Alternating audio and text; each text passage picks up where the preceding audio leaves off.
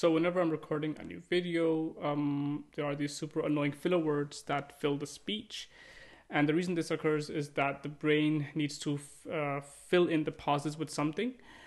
And it also usually occurs when it's the first take of the video and the script really hasn't settled in my head.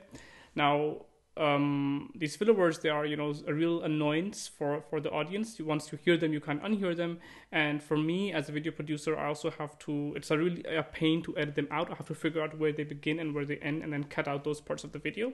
So for this video, I thought it would be super cool to see whether I could code up a Python project that is able to detect these filler words and also remove them so that I don't have to do that myself. So in this video, I also want to show you guys my thought process that I use whenever I code these programming projects. So the first thing is to divide your problem or your project into smaller parts or into smaller steps. So the first step would be in this project to find a text-to-speech model or a speech-to-text model that is able to convert speech into text.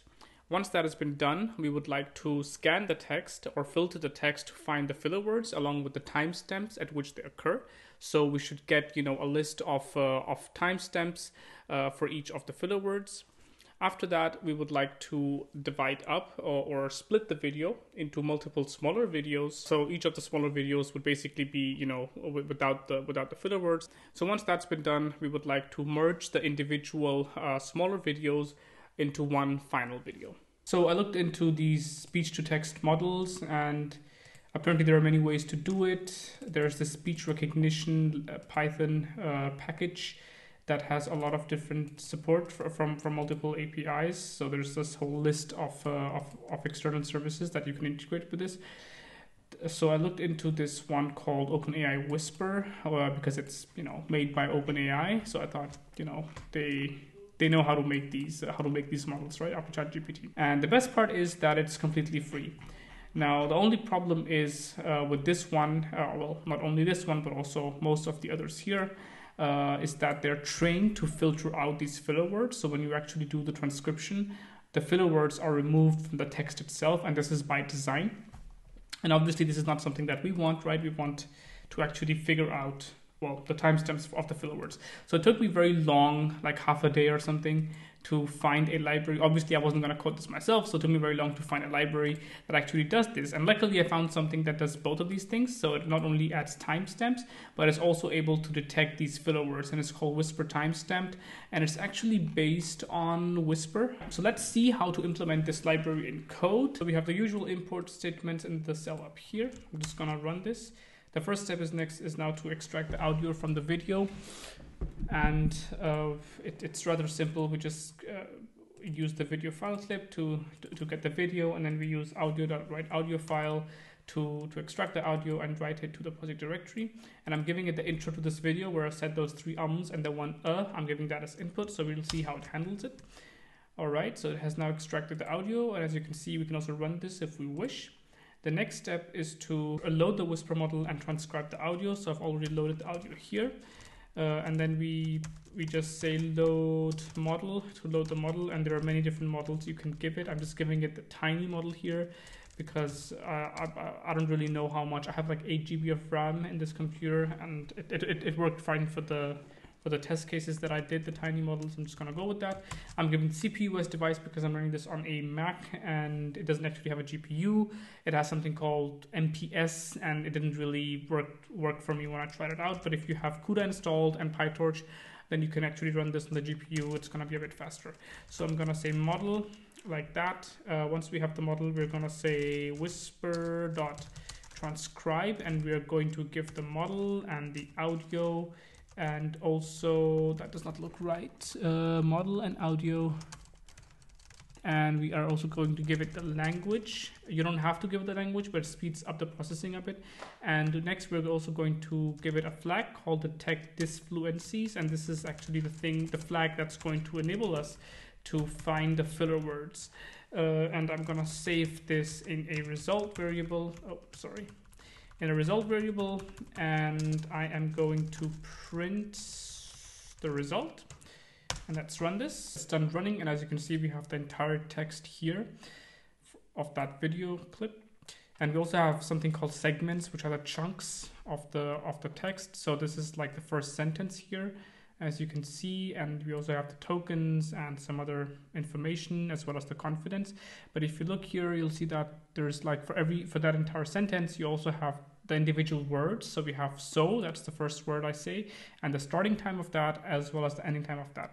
Now, if you scan through this, you'll see that there are some asterisks with a starting and ending. There's also one here, and these are actually the filler words that the model has detected. It doesn't show it up here in the text itself, and we don't know what the exact word is, but we do know that it's, it's either a repeated word or a filler word if it's an asterisk. So we already have the information here. The next step is now just to basically do something with this information. The next step is to actually get the timestamps of the filler words. So I already have some logic written here where I just go through the segments, and so for every word in every sentence, I'm just checking whether this asterisk appears, and if it does, then I'm taking the starting and the ending of that, and I'm putting that in a list. So if you run this and then print filler words out, you'll see that these are the times when a filler word or a repeated word appears.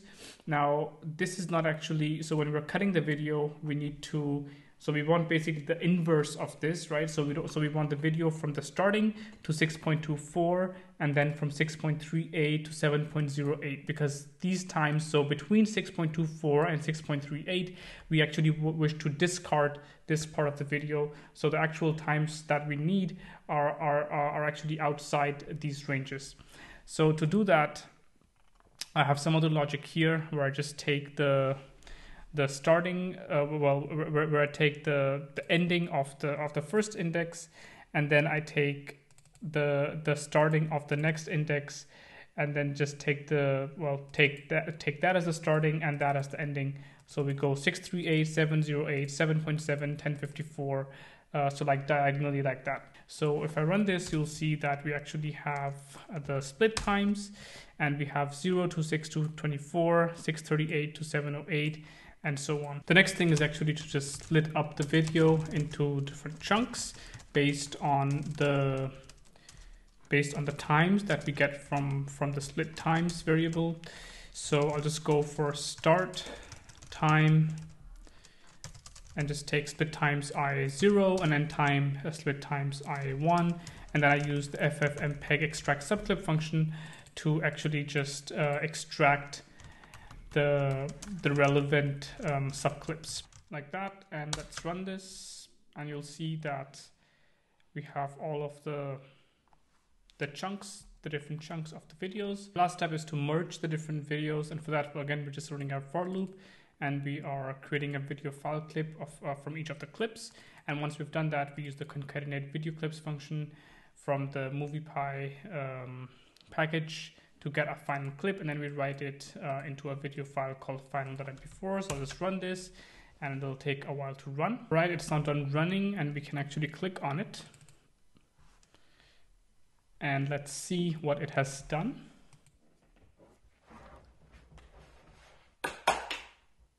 So whenever I'm recording a new video, there are these super annoying filler words that fill the speech.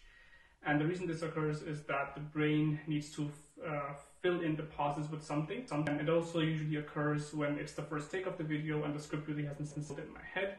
Now, these filler words, they are, a real annoyance for the audience. Once you hear them, you can't unhear them. For me, as a video producer, I also have to, it's a real pain to edit them out. I have to figure out where they begin and where they end, and then cut out those parts of the video. So for this video, I thought it would be super cool to see whether I could code up a Python project that is able to detect these filler words.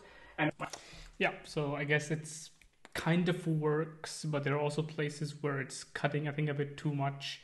So there are some random spots where I'm pretty sure I didn't say any of those ums or ahs, and it's still cutting them.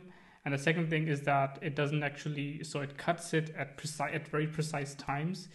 And so I might be in the middle of saying something and it's just cutting it, which causes, the spike in the audio levels. Still, it was quite a fun project, and I hope you liked this.